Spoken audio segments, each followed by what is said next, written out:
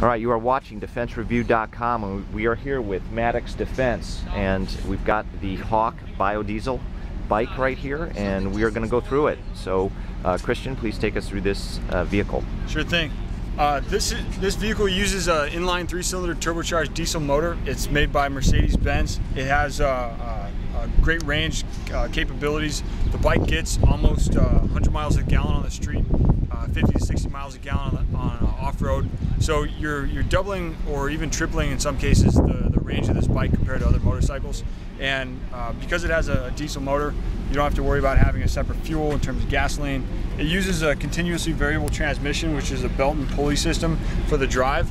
And what this system does is it keeps the torque and the power band optimum pretty much from starting out all the way to the top end, which is right around 110 miles an hour. So you've got a lot of torque on your side.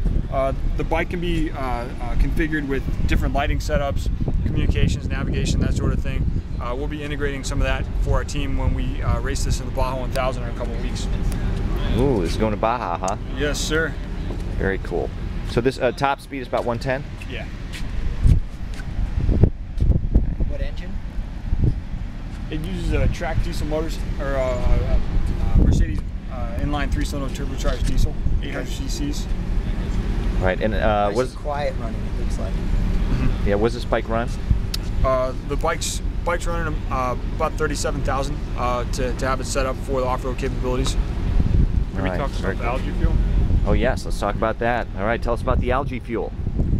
We use this bike as a platform for renewable fuel development, working out of a project that started at Scripps Institution of Oceanography. Got a bunch of students involved through the University of California, San Diego, to make biofuel from algae, run it, demonstrate it, and show how it actually works in the real-world setting.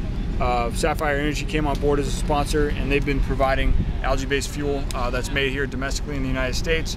And the great thing about algae is that you can produce a significant higher quantity per acre than, say, corn ethanol, and you can also do it using excess CO2 and growing it either using seawater or wastewater or a combination. So you're not using farmland, you're not using fresh water, you're actually taking pollution and turning that into renewable fuel that can be produced domestically.